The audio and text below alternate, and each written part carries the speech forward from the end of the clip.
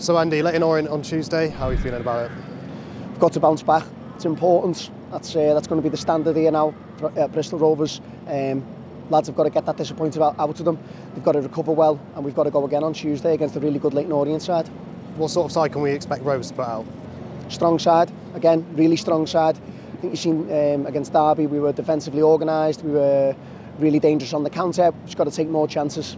Have you got a message for the fans on for Tuesday? Absolutely, yeah. Stick with us. I think they can see that we've got a really good squad. Come in your numbers as you always have. Support us, support the lads.